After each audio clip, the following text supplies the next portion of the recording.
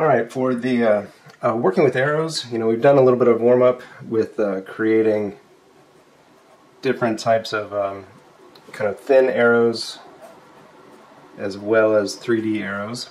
And so this time we want to actually see it in action. So one of the things we want to do is show that a character is going to turn their head to one direction or another.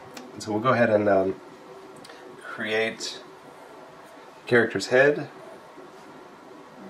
So they're looking just a little off camera, and then we're going to say they're going to look towards screen left.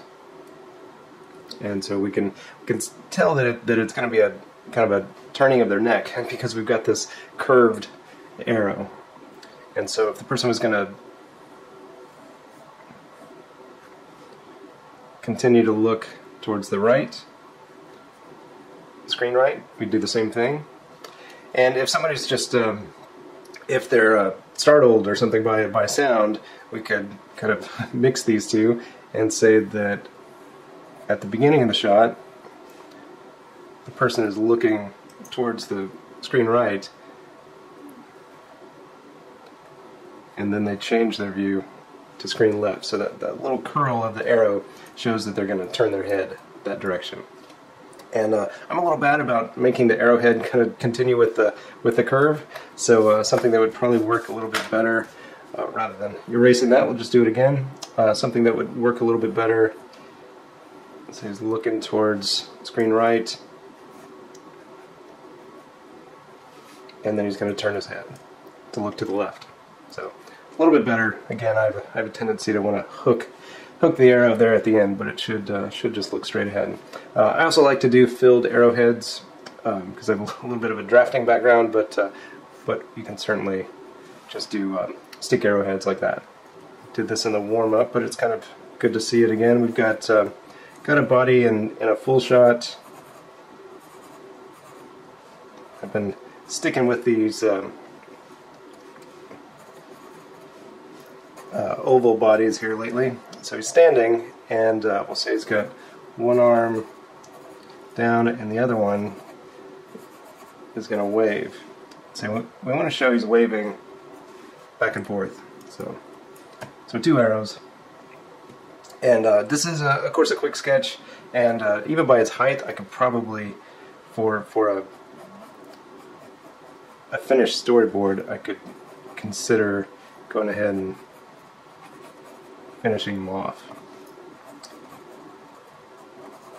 And the other thing about finishing them with regular lines is that you can make little corrections as needed.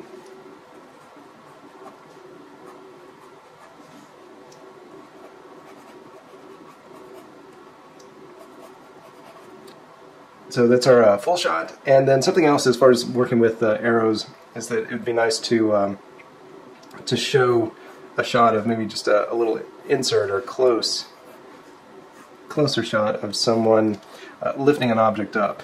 And so we just kind of see their arm come into frame, and then have them pick something up. And so they could pick up, let's say they just pick up an apple.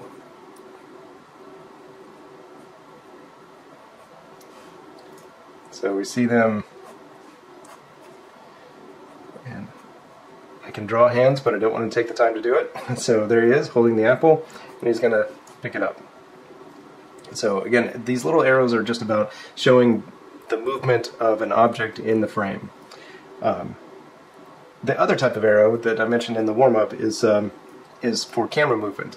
And so we designate the camera arrow differently. We either make it three-dimensional, or if anything, at its basic level, the arrow for camera movement has thickness to it.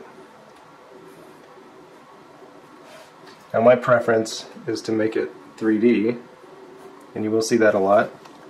But the main thing is it has mass to it compared to object movement arrows. So one of the things we want to do is show like a camera dollying in. So I've got something similar here. So we've got, let's say, we've got a character who's standing in frame, and we'll just go ahead and start them out as a full shot.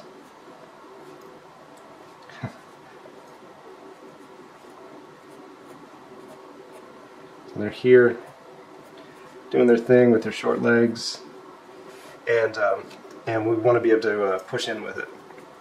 Now, one of the problems I've kind of created for myself here is that when sketching like this, I probably should do just the figure first and then draw the frame, but I didn't do it, so I'm just going to go ahead and draw it like this then. So my arrow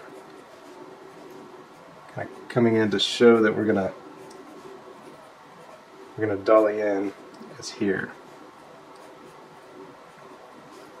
And then we'll do an eraser, or we could shade it in. Now, my arrow is outside of the box, and that can be problematic when you're working with a program like Storyboards or creating an animatic or something. Now, in an animatic, we would go ahead and animate that. So you might just say, well, it's fine if it gets clipped off. But if you want to keep the arrow in the frame, then I'm just going to redraw that. So we'll get our frame, and then get our figure. So I'm going to actually frame him in here a little bit better. I made his head a little bit too big there originally, so I didn't have much room for the rest of his body.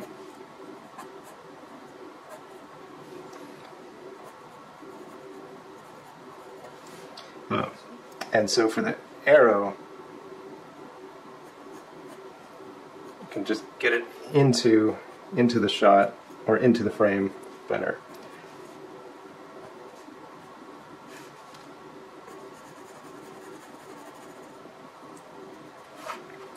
So that works better. So this just ends up being a triangle. You know, if you were to cut it off, this one we can actually see the arrow in there. Some storyboard artists will also just go in with a red marker or red highlighter and actually do all the shading of the camera arrows with a big red marker.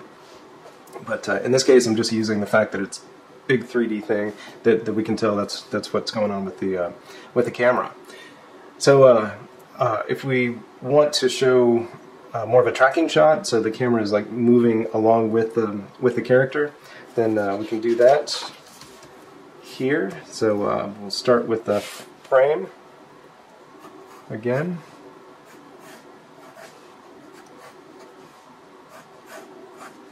We'll get our character kind of doing his thing, walking along.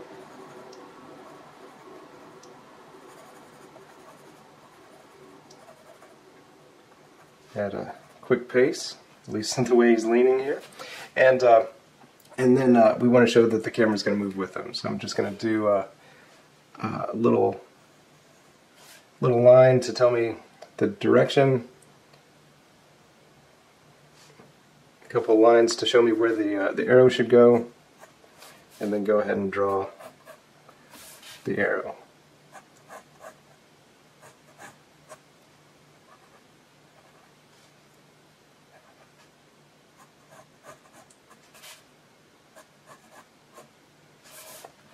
And so now we know the camera's going to move with him. So he'll pretty much stay the same framing while he's walking. I drew that one pretty small, and it's actually my preference for a lot of storyboards because I can get them done quickly, but it can be a little tough. And so when you're actually doing your storyboard layouts, you may want to go just a little bit bigger. Probably something closer to that to give yourself a little more room to work.